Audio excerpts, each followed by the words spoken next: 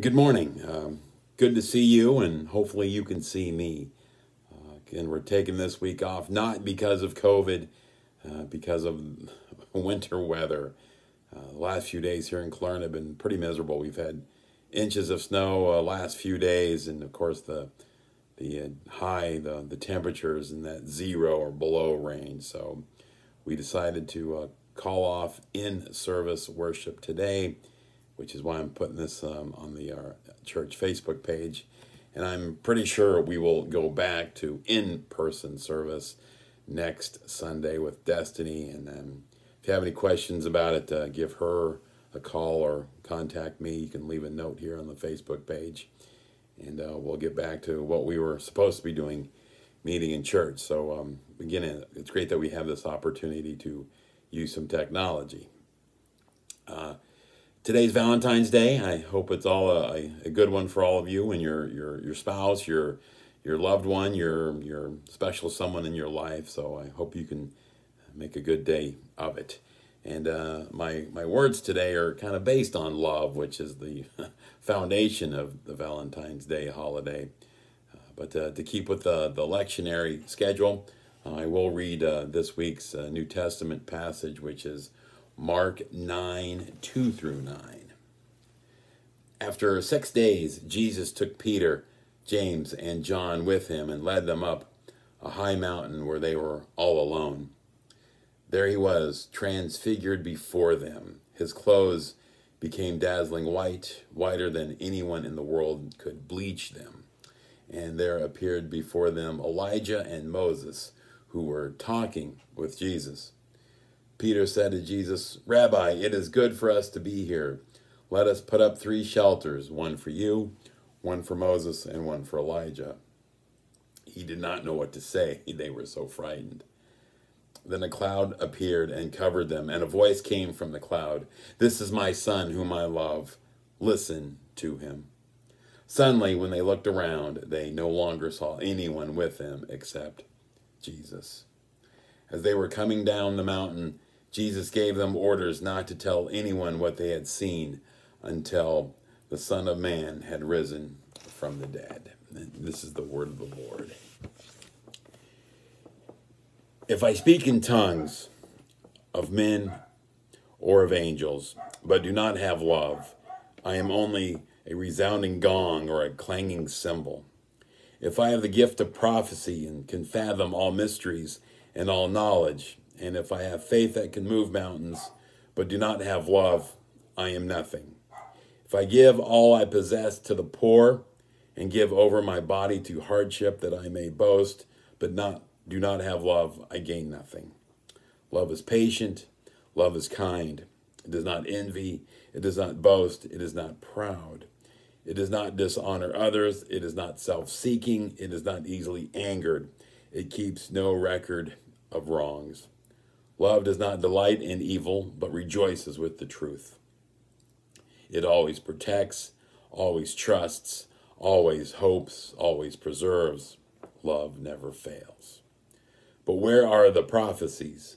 Where there are prophecies, they will cease. Where there are tongues, they will be stilled. Where there is knowledge, it will pass away. For we now know in part, and we prophesy in part. But when completeness comes, what is in part disappears. When I was a child, I talked like a child. I thought like a child. I reasoned like a child. When I became a man, I put the ways of childhood behind me.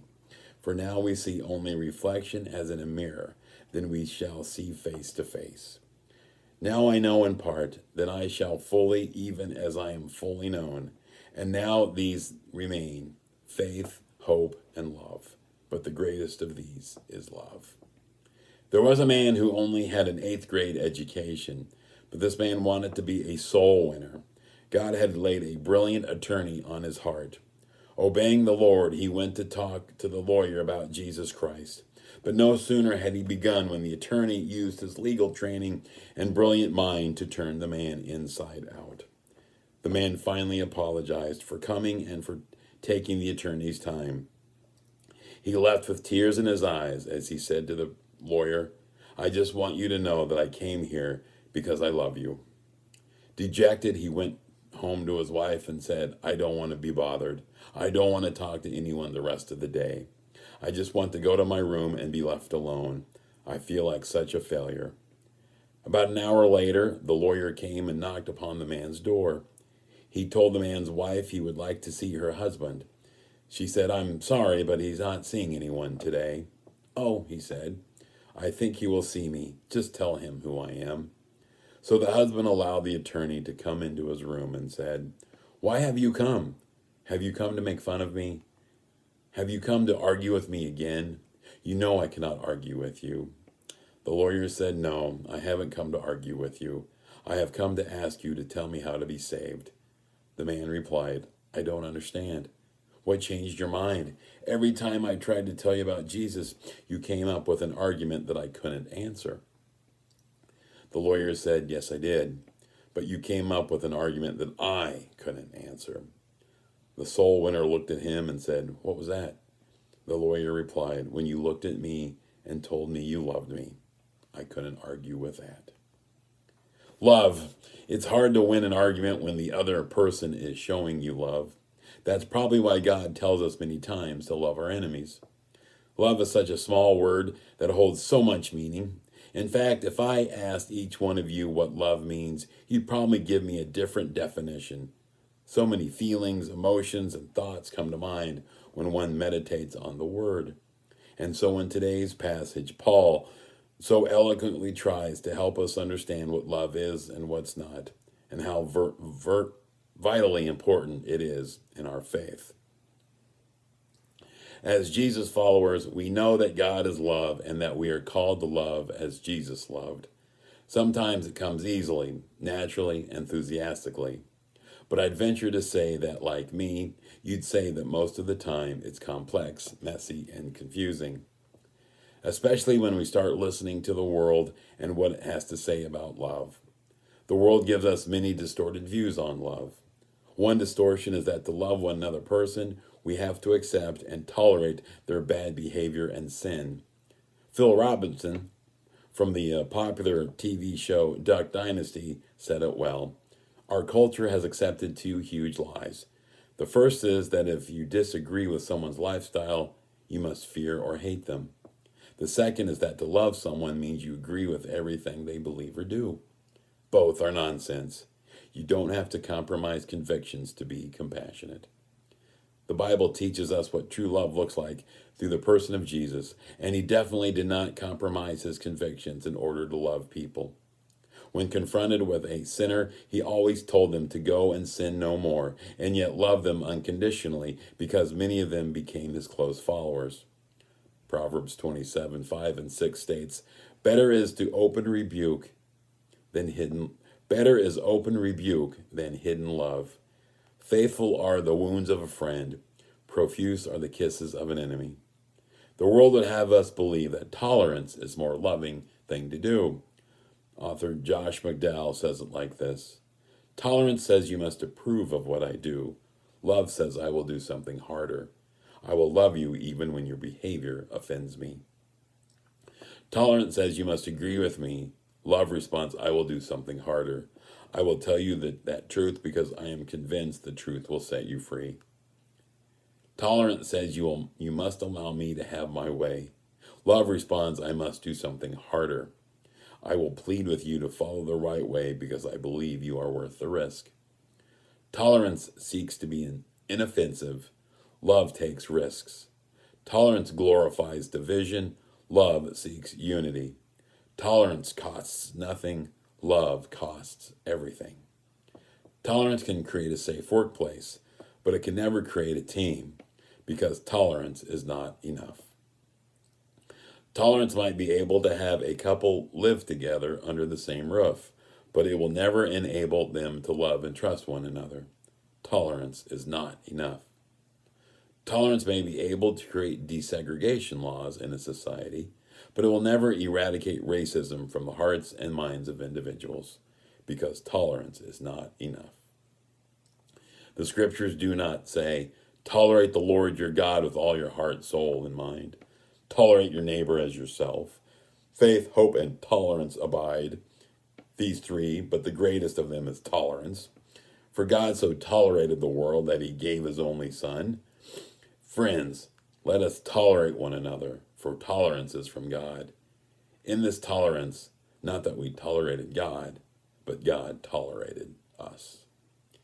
This one word, which the world wants us to believe defines love, totally changes the meaning of the scriptures, doesn't it? Loving people is a much harder job than tolerating them. But Jesus calls us to something much more meaningful, something that will actually change lives. I'll be honest, I struggle with knowing how to balance between tolerance and love. Everyone needs love, but also everyone has sins, issues, and problems to deal with. And so many of the times, my loving might come across as being too tolerant, as I have a hard time pointing out faults and sins in other people. And I fear that if I tell them, that it may come across as being judgmental and perhaps even rude. There's a fine line, and Jesus got it right 100% of the time, which is why we need to follow his example. Paul's words gives us guidelines in how to act out love. One of the hardest ones for me is that love is patient. So once a person is told about their sin, love waits patiently for the person to repent.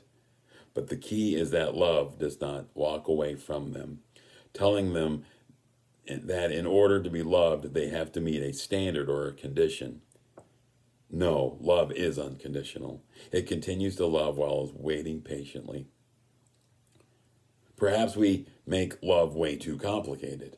Could it be as simple as being authentic with people and sharing our lives with them? Perhaps if we were open and honest with them about our own personal struggles, then the line between tolerance and love would not be so hard to find. A book, Blue Like Jazz by Don Miller, tells of him and his buddies setting up a confessional box in the center of the Reed College campus. Miller's confessional worked in reverse. Students of Reed, which is a very liberal campus in the country, entered the confessional booth with curiosity, cynicism, skepticism, or worse, to disprove Christianity. But what they encountered upon entry was disarming, even healing. Rather than prompts to confess their sin, Miller sat on the other side of the veil and confessed his sins and the sins of the church.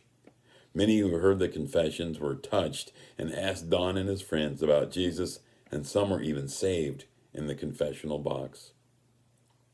No, I'm not suggesting we set up a confessional booth in front of the church or even our own yards.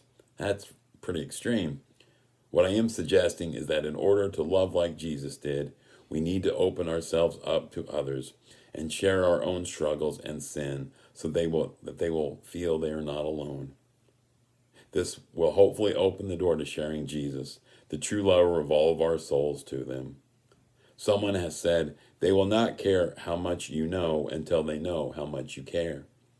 That is good news. I don't pretend to know much, but I do care, and so do you, and so together. I do believe we can make a difference in the lives of others by loving them the way Jesus does. Be with me in prayer. Heavenly Father, thank you for your everlasting, faithful, and gracious love. We want to love like you do, without conditions, without judgment, and even without restraints. Help us to fulfill this, Lord. Amen. Thanks for the time. Hope you can see and hear this well. Again, I'm pretty confident we will go back to in service on next Sunday, February 21st. Destiny will be there, so if you have any questions about the service, contact her, or you can contact me as well. Have a good week. God bless.